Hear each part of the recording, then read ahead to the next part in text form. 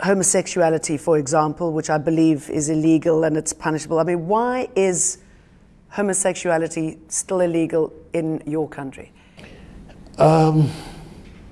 The social, cultural issues, if you like. I don't believe that in Ghana so far a sufficiently strong coalition has emerged, which is having that impact on public opinion that will say, change it. Let's then have a new paradigm in Ghana. Is that something you would get behind? I think that it is something that is bound to happen. And when that happens... What's going to provoke it? What's going to make it happen? Oh, it's the activity, like elsewhere in the world. Like elsewhere in the world, the activities of individuals, of groups. I grew up in England. I went to school as a young boy in England, and I grew up at a time in England when homosexuality was banned there. It was illegal, and I lived the period when British politicians thought it was anathema even to think about changing the law, and then suddenly the activities of individuals, of groups, a certain awareness, a certain development grew and grew and grew stronger, and it forced a change in law. I believe that those are the same processes that will bring about changes in our situation.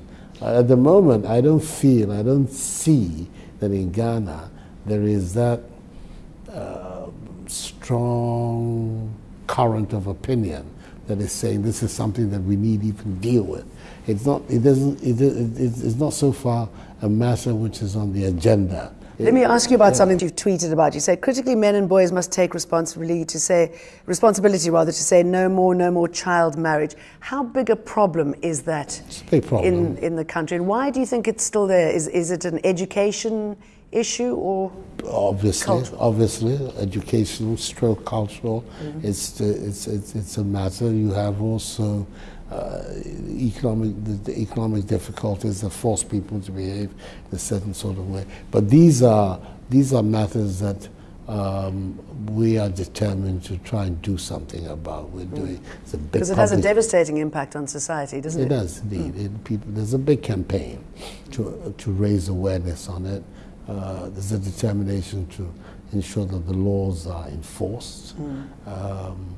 And the general awareness of the society also on the matter is growing stronger and stronger. So we're in a stronger and stronger position to deal with it. We have other matters of equal concern. Child marriage is there. There's also human trafficking, right, which is very much a function of conditions of poverty, and of extreme poverty, unfortunately, in some parts of the country, and therefore also lend themselves to criminal syndicates who prey in those circumstances to organize